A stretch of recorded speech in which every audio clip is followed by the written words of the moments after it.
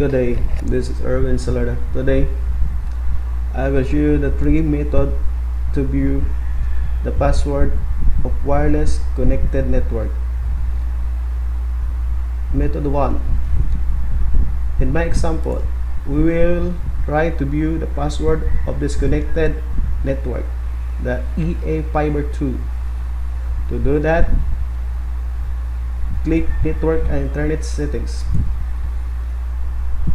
Then Network and Sharing Center.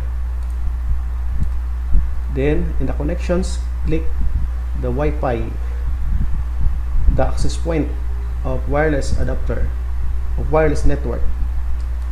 Then wireless properties, security, and show characters.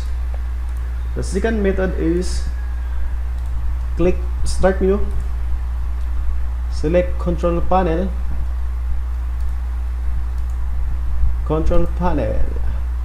then look for Network and Sharing Center. Here again, the connections, click the Wi-Fi access point name,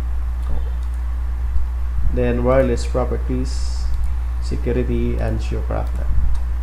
Okay, the third method is Start Menu, Network Connections, click Network Connections, then look for the Wi-Fi or the wireless network.